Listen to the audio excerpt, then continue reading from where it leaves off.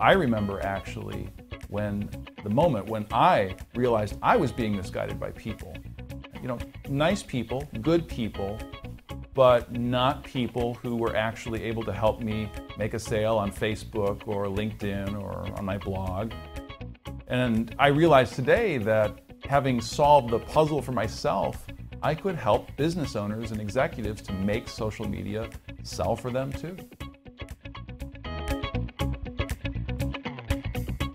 At the end of the day, there are 3 practical success principles that always create sales for social media marketers.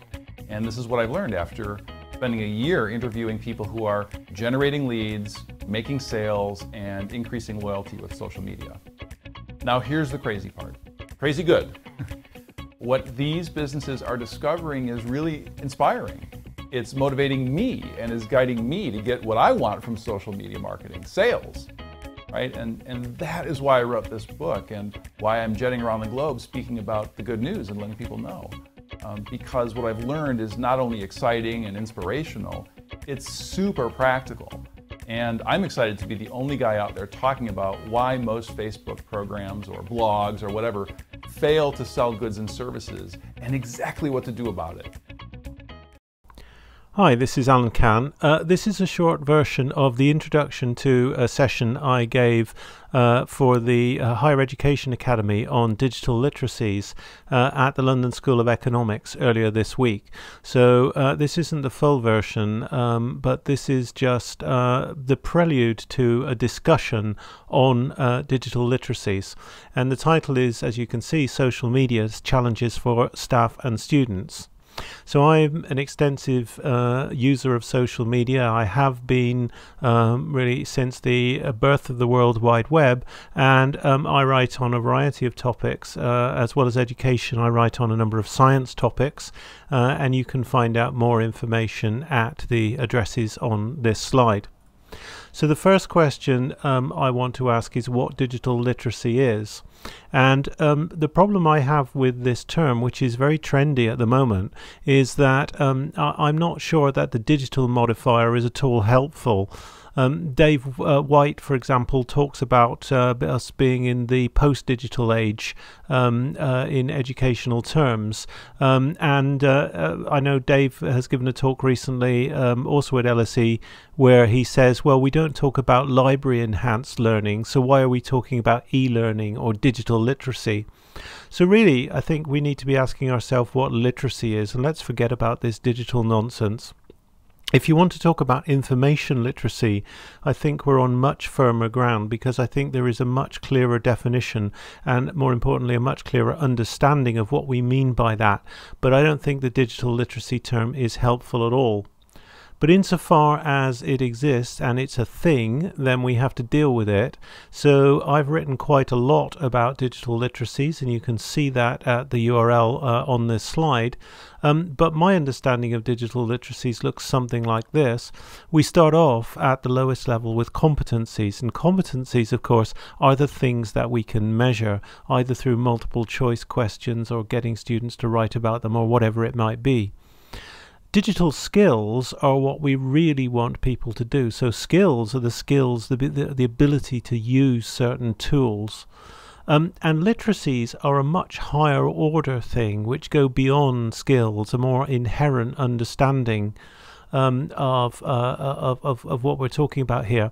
And yet, more than 90% of the time when I hear people talking about digital literacies, they're not talking about what I think of as literacies. They're talking about competencies or skills.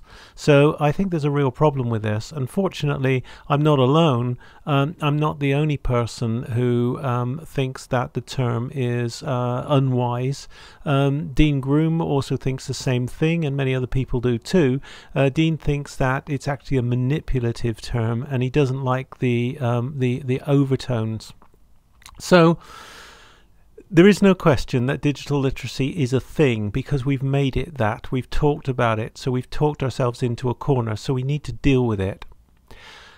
And if you want to understand more about digital literacy, one of the most striking experiences I've had recently is Dana Boyd's recent book, It's Complicated. Now, Dana Boyd writes about American teenagers predominantly, but not exclusively, using Facebook, also other social media sites. And that's quite a long way from the formalized situation of the use of social media in education. But nevertheless, I think the careful ethnographic work that she's done over many years really points up the true nature of what we're dealing with here. And I would sum up Boyd's work and her picture of social media in this term. It's nuanced, okay? Now, if you think about educational tools, if you think about tools such as Blackboard, I think one of the terms you would certainly not apply to them is nuanced. So, as with so much else, it's important that we focus on what's important, and what is important is the pedagogy, not the technology. So if you are talking about digital literacy or thinking about digital literacy, and you find yourself talking about skills and competencies and tools, then I don't really think you're talking about digital literacy at all. You're talking about technology, and you're probably not talking about pedagogy. So this preamble was intended to lead to a discussion of the following points about online identity, about the problems of working online, the boundaries of different types of work.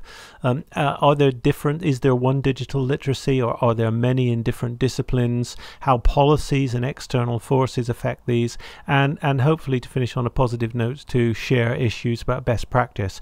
And in the HEA meeting at LSE, we had a very good discussion on that. So hopefully I've given you some thoughts that might be valuable to you. So thanks very much.